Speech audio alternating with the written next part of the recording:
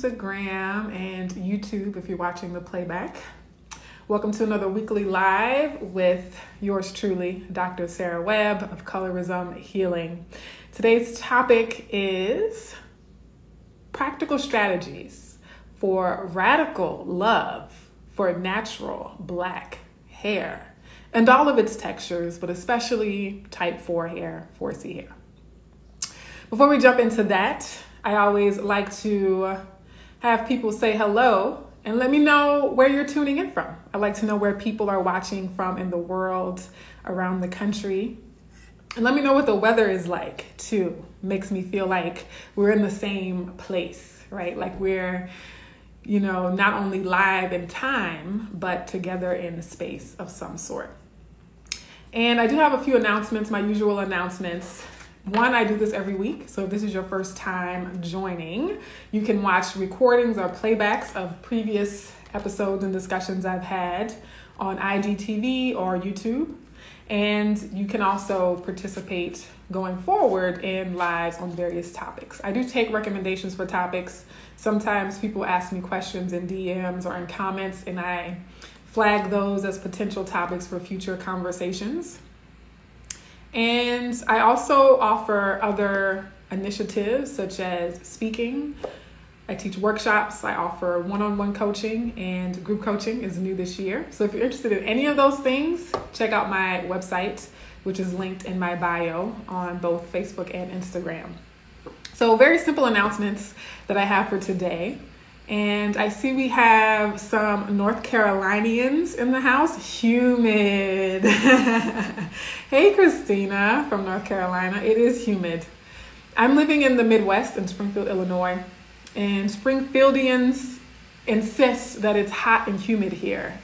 And me being from South Louisiana, I always tell Springfieldians, y'all don't know hot and humid.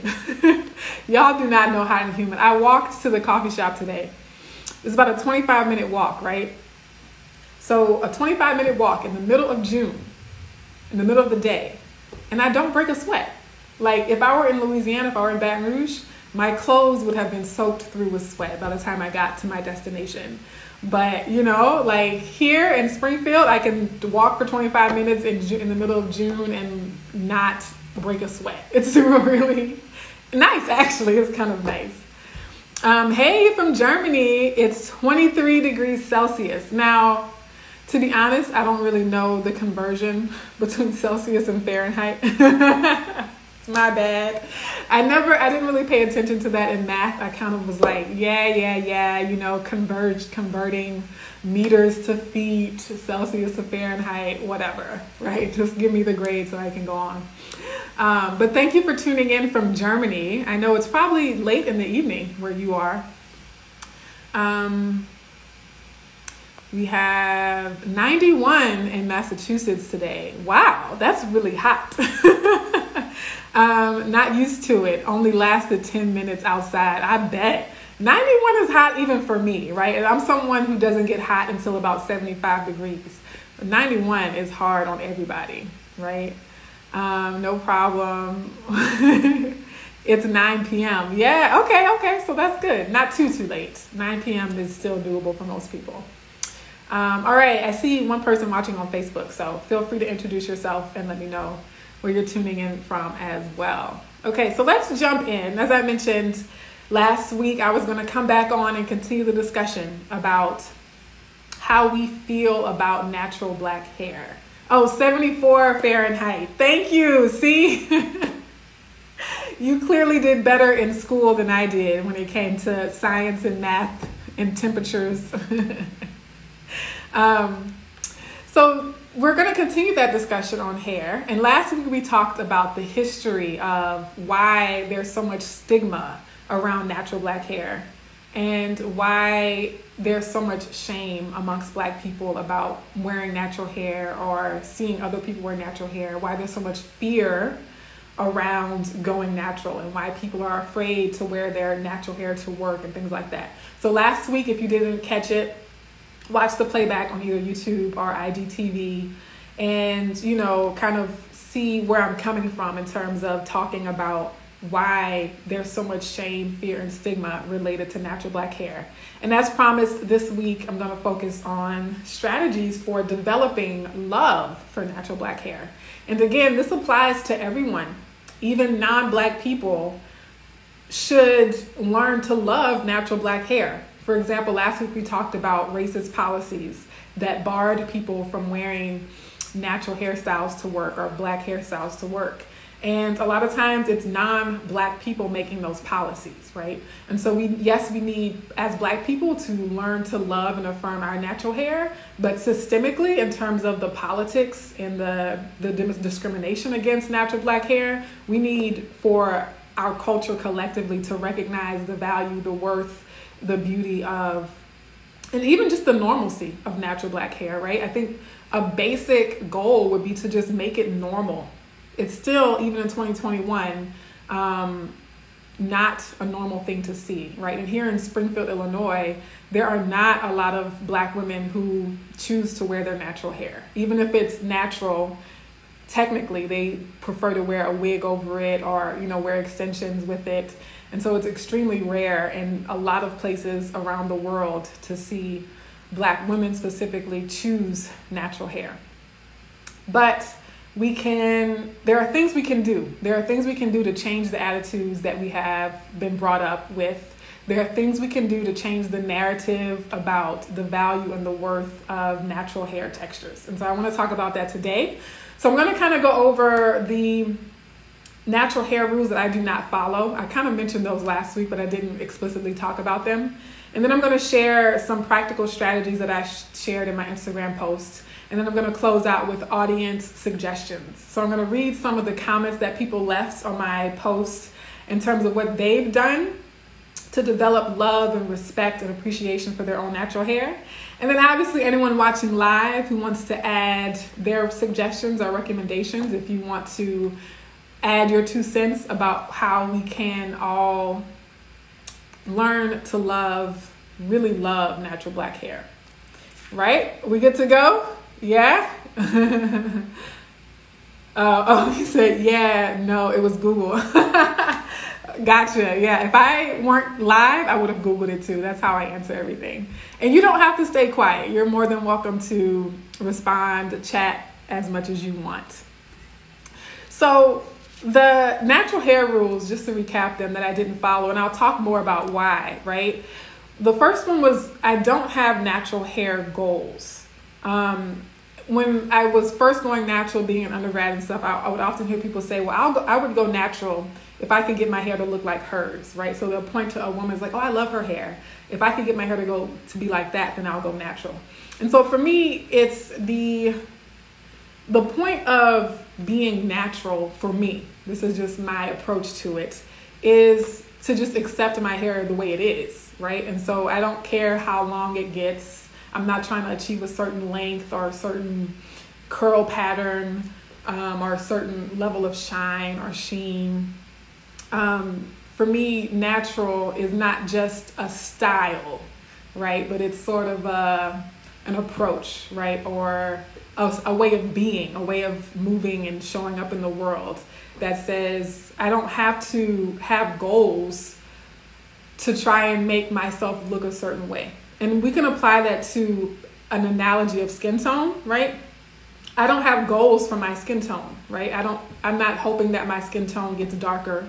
I'm not hoping that my skin tone gets lighter. It just is what it is. And I love that. However it decides to look on any given day, any given season, right? I'm satisfied with that. And so I kind of apply the same philosophy to my hair as well. The other thing was I don't use protective styles, right? And a lot of people use protective styles, one, because they find it easier, right, for them. And also because if you want your hair to grow, if that is your goal, then protective styles can help your hair to grow faster. Since I don't care if my hair gets longer, it is getting longer. This is the longest I've gone without cutting my hair since going natural. And so it's just getting longer because I'm not cutting it. But I'm not trying to make it grow longer. I'm not trying to make it grow faster. And so for me, it's easier to not use protective hairstyles. It's easier for me to just go to sleep with my hair out.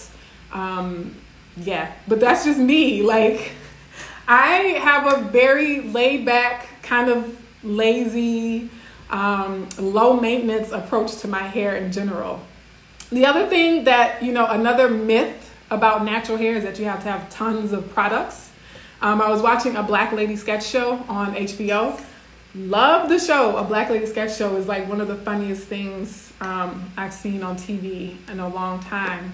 But there, a comedy, one of the sketches was about someone opening a suitcase of natural hair products and all of the women like fawning over like all of the oils and the, creams and things like that. And I just use shampoo, conditioner, and one moisturizer whenever I'm doing my hair, right? So I don't apply multiple products to my hair. And then if I get a shampoo and conditioner combined into one, then it's just 2 bottles that I'm using. And so again, this is an approach. This is an alternative to that, right? So it's totally fine if you are really into hair care and you want to, use lots of products or experiment with lots of products. But for those who are maybe looking for something with lower maintenance, it is possible to have natural hair and to care for natural hair without investing and spending a lot of money on multiple products. And the other thing is, I mentioned that I have a type of dermatitis. It's called seborrheic dermatitis. You can Google it. You probably won't find a lot of examples on African American skin. You can get it anywhere on your body. So I get it on my scalp, but also on my face, like in my eyebrows, around my nose and things like that. So I do wash regularly because it'll build up. It'll start scaling and flaking if I don't keep it washed regularly. And the usual advice for natural hair, for black hair in general, is to wash less, is to not wash as much because it'll dry your hair out. It'll contribute to breakage and things like that. One, since I'm not really focused on growing my hair longer or growing my hair more quickly, I'm not really concerned about that. But also it's a trade-off for me, right? So I do rely on adding moisture to my hair because I do wash so frequently. But most black people don't have dermatitis, right? So I'm atypical in that sense, right? Most people don't have to deal with the buildup on their scalp and can go a couple of weeks, multiple weeks without washing, which then makes the maintenance of natural hair that much easier, right? The other thing is laid edges. I mentioned how I don't worry about it. Y'all, you can see for yourself how I style my hair. From week to week, you all have been seeing me and watching me, post selfies and things like that. So it's pretty clear that I don't have like the baby hair slicked down or whatever. I just put the scarf on it and that's what I have. And then the last thing in terms of hair rules or expectations is sometimes when I twist my hair or plait it, right, it'll be sticking up in these kind of like random ways. And so I learned to get comfortable with that. Now that was something I had to learn to get comfortable with, right? Like, because we're told for so long that if something's sticking up, that's bad. Like I remember people getting teased if their ponytail stood up, right? Or people getting teased, if their plaits stood up or stuck up, right? And so it does take time, it takes effort, it takes patience and self-compassion to learn to be okay with the fact that that's a natural feature of my hair. My hair, that's how it naturally acts. We don't make fun of white people for their hair naturally falling, right? Because their hair doesn't stick up. Like, why is your hair falling flat? Why isn't your hair, up? Why it doesn't have volume, right? And that's the other thing. When I talk about natural black hair, I emphasize natural black hair because people of other races are also wearing natural hair, right? White people get to wear their natural hair. Asian people get to wear their natural hair. Native American people get to wear their natural hair. It's black people who have the most pressure, who feel the most pressure to alter the natural texture of our hair. And so when I say natural hair, I always describe it as natural black hair specifically, right? Because the world has no problem with natural European hair. The world has no problem with natural Indian hair. The world has no problem with natural Asian hair, right? It's only natural black hair that the world has a problem with.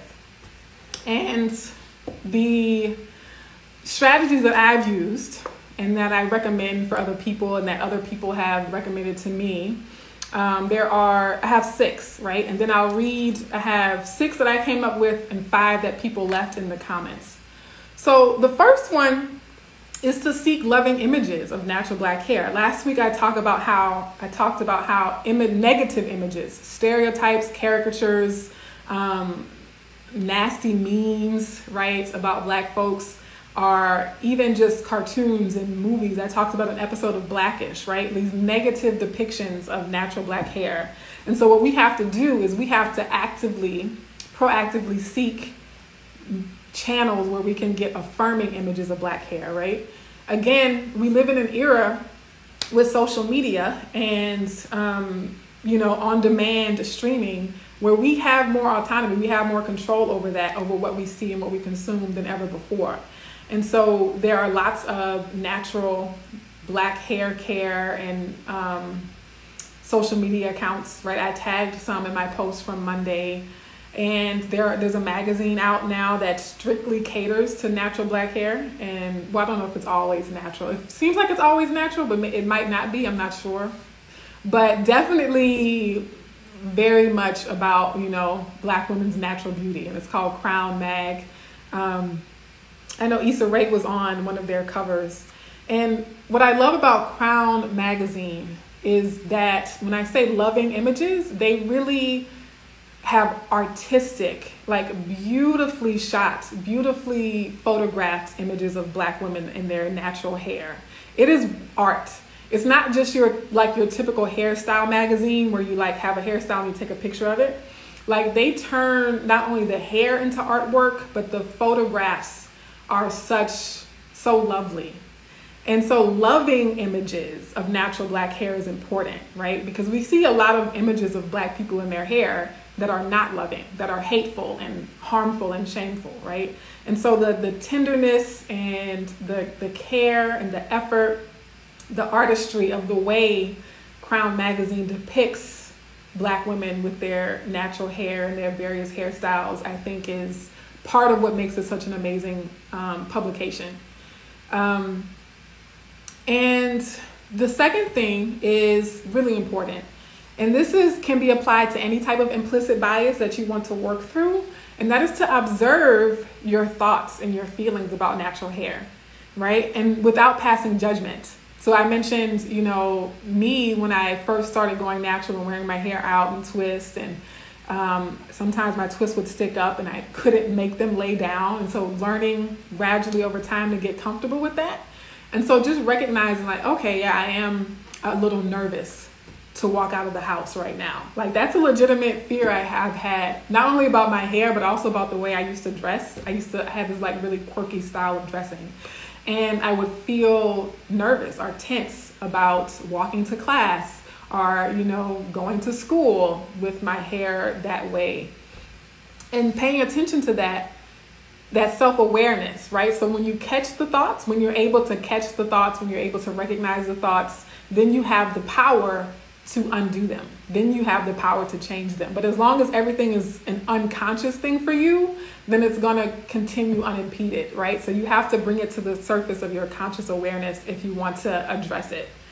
A third thing, which is kind of related, is to journal about those things. So start to recognize and observe your thoughts and feelings, but then actually dig deeper.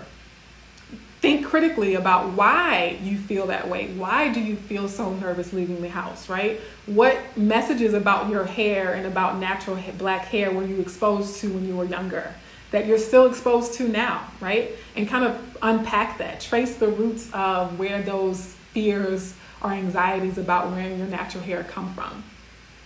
And then a fourth thing is to delete the negative messages. So yes, you seek out the positive messages, but at the same time, you can lessen your exposure to negative messages. You can't always avoid it because the world has a lot of hate in it. It has a lot of love, yes, but there's also a lot of hate, especially towards Blackness in the world. And so you might encounter it from time to time, but you can do what you can to set boundaries with that, right? So unfollowing accounts that do not affirm natural Black hair, not watching certain TV shows that make Black hair the butt of the joke, right? And then the fifth thing is to actively affirm natural Black hair. Again, no matter what your race is, start to say out loud compliments, right? And you want to do this without exoticizing Black hair, because I mentioned earlier that we also want to normalize it. If we can make this hairstyle just as normal as the way, I don't know, I'm trying to think of a white celebrity, that Ariana Grande, right? The way she wears her hair, right? If we can normalize afros just the way ponytails are normal, then I think we'll also see progress in that area. But compliment women when they're wearing their hair natural. Compliment yourself when you're wearing your hair natural. And it doesn't have to be like, oh, your hair is so cool.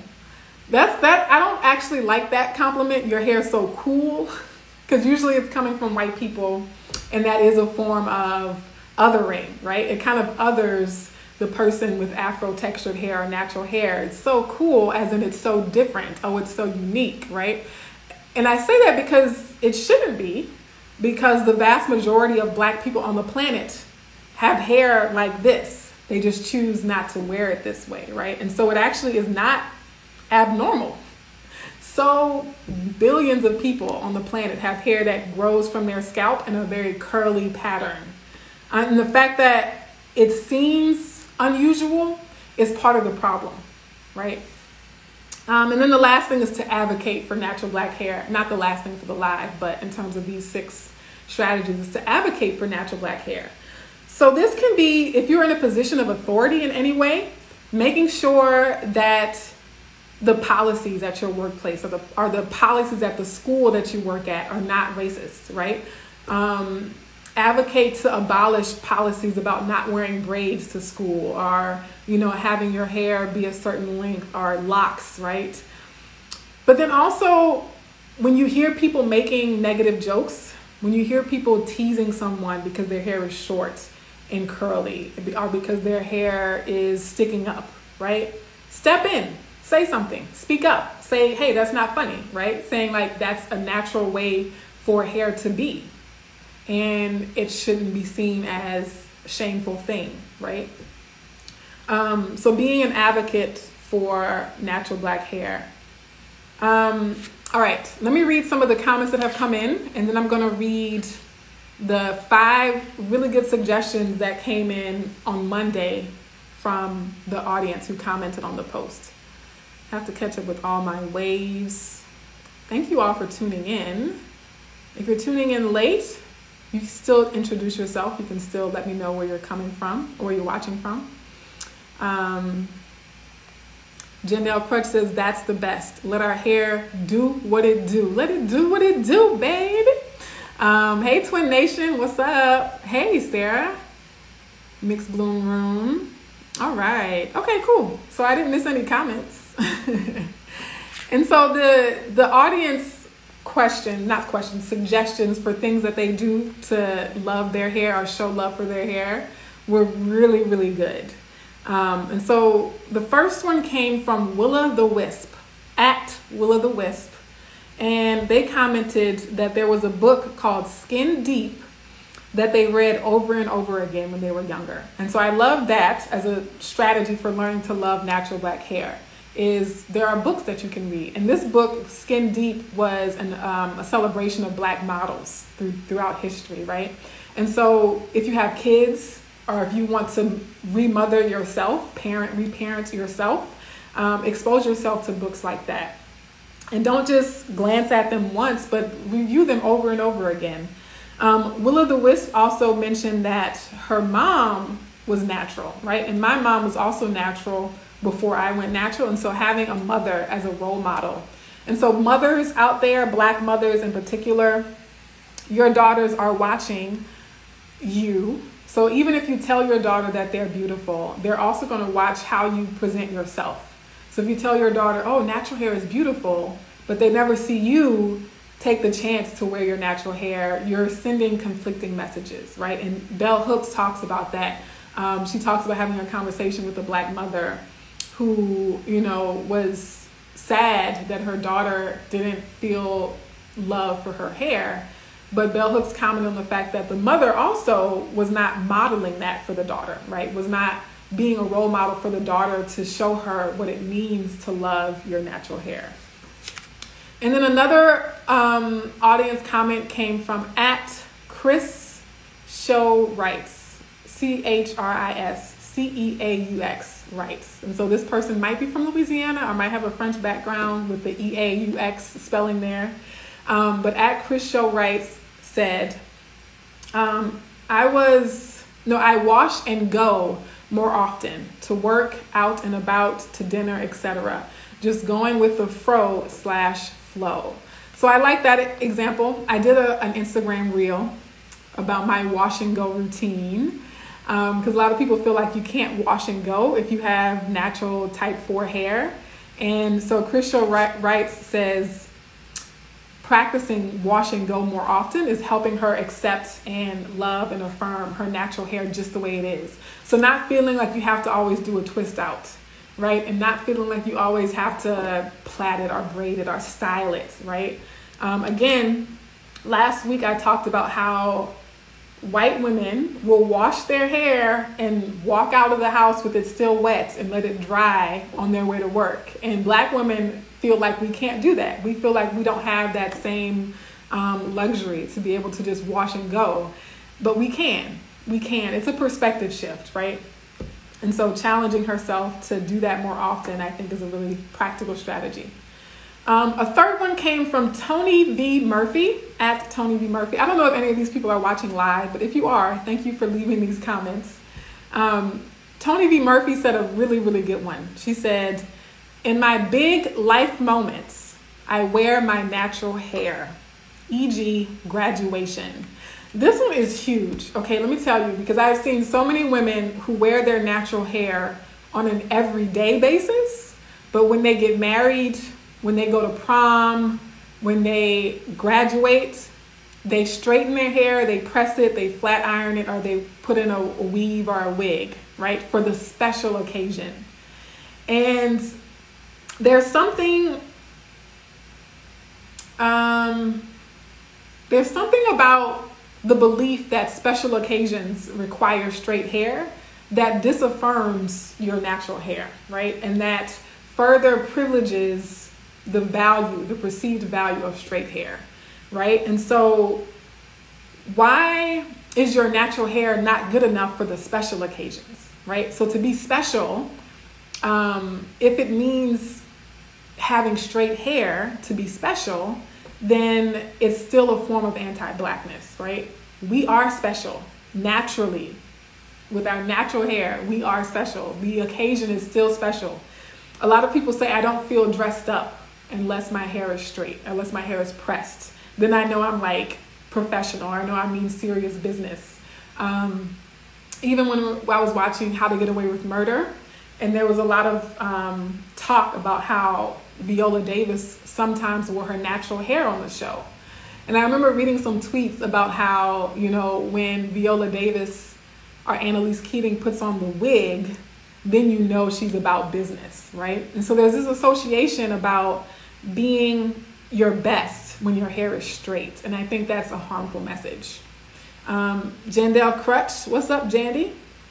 Good example of being able to walk out with wet hair. And Janelle Crutch, we are special naturally, yes. Bree NYC, Bronx 2NC. That's a really cool name. I associated loving my natural hair with my weight loss journey. The freedom to sweat every day with working out and getting healthy. I embrace my curls and the ability to wash and go. Whoa, thank you so much for that comment, Bree.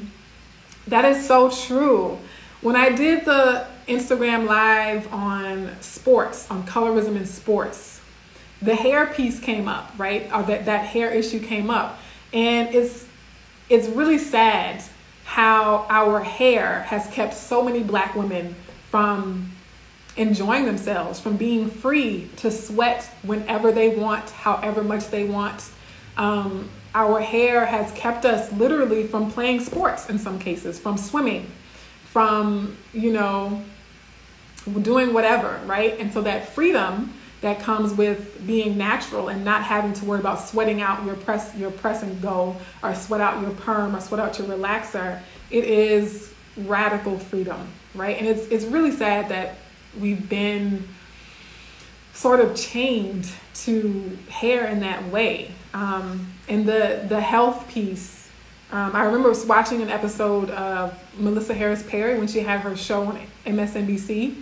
She brought on Nicole Ari Parker, who had developed a type of head wrap, right, that would allow Black women to sweat without messing up their hair, right, so to speak. But that was part of the conversation, is how so many Black women forego sweating strictly because of their hair.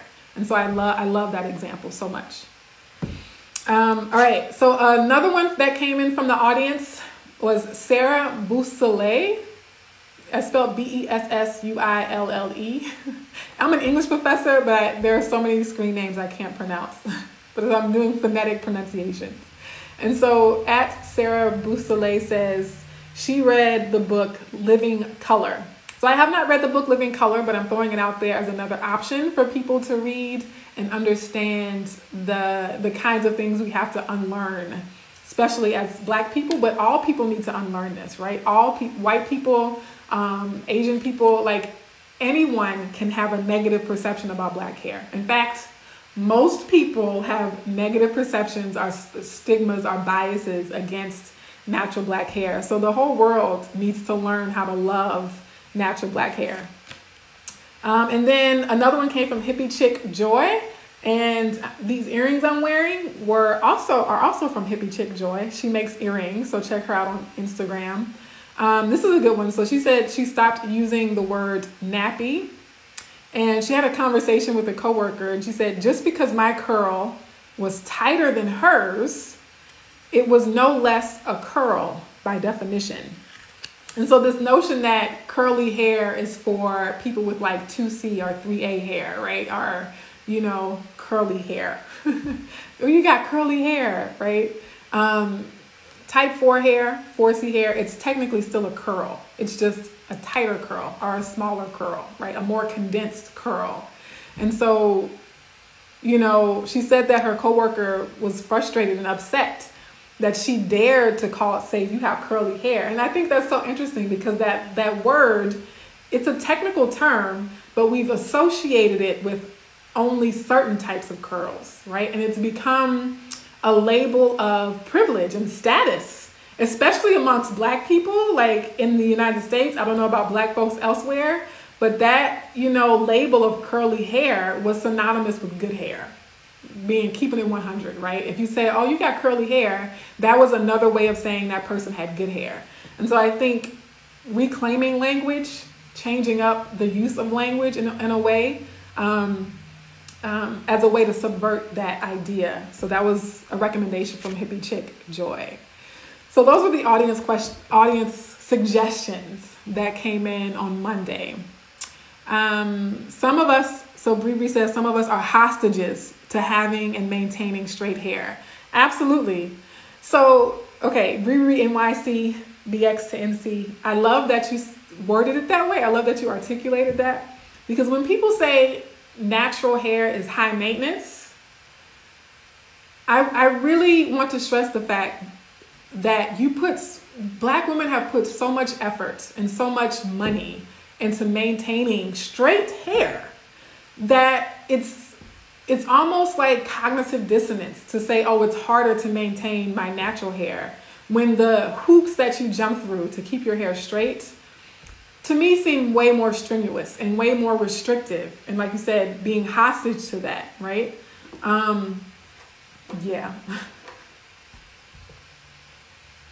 Best Wheel. Oh, Best Wheel. Oh, you're on. You're watching. Thank you. Thank you so much for correcting. My pronunciation was completely off. Oh goodness. Sable. I don't know what that word is. I'm not y'all know. Give me the phonetic pronunciation whenever possible. Janelle Crush says, I like the concept that the tighter curl pattern is actually more curly. That's a good point. He said, no one gets it right. No worries. Thank you. But I like the name Sarah, though. I like that part of it. We can relate name twins. I have a couple of name twins out there, which is always nice. Alrighty, folks. So this one was a little quicker than normal. We kept it to 35 minutes, but hopefully you all continue in being natural hair lovers and spreading that love for natural hair to your friends, family, the larger community. I think we have so far to go in undoing the stigma about natural black hair.